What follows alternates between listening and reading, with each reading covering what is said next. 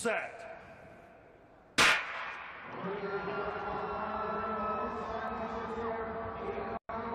So that long stagger, you can see it's best part of 80 meters between the inside lane and the outside lane runner. And they are two of the contenders.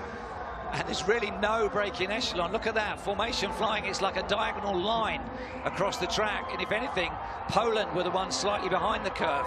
Kenya now attacking out there in lane 6. Head rolling. Wanyoni, we've seen that name once or twice at these championships, in the walks and on the track. And now the pole starting to come back, and Botswana with the least favourable stagger on a final spurt on the outside at the end of leg 1.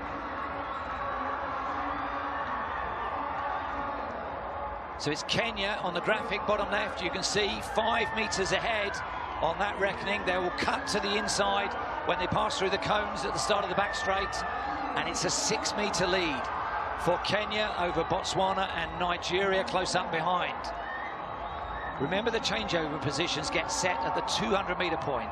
So Kenya will be set on the inside, but the positions for the other athletes can change dramatically. That's why you get that zigzagging and lunging for the takeovers at the line. Look at this, 4 together. Botswana surging to the changeover. Nigeria moving up into second. Italy with a great deal to do at the very back of the field. They've got to weave through that traffic of the previous changeover runners. I don't think they're going to feature. Botswana are absolutely smashing this at the moment. Jamaica 8 meters behind. Nathaniel, who's been in action already today, on the charge for Nigeria. The gaps are closing. It's a very languid run by the Botswana. Is it a little bit too casual? The arms are low. He looks at the screen. Yes, they're coming. The distance now down to 3 meters and closing. Botswana, Jamaica, Kenya. Final changeover. Botswana have got Majama on the last leg. Jamaica have got Devonte Archer. And Nigeria have got Ajayi. Now, this is about judgment. A cool head required on this last leg. Don't overcommit, don't undercook it. Majama for Botswana. Archer, the man who's been brought in for this especially, didn't run in the heats. Is he poised or is he struggling? Botswana, Jamaica, Kenya. 5 meters between the 3 medalists. The lactic sniper is poised. Who's he going to take down? Botswana went out hard, the teeth are bared.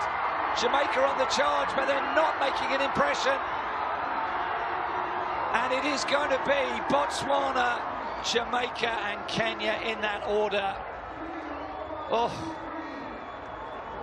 that's a tough way to have to run it off the front at the end of a championship where you've run individual events.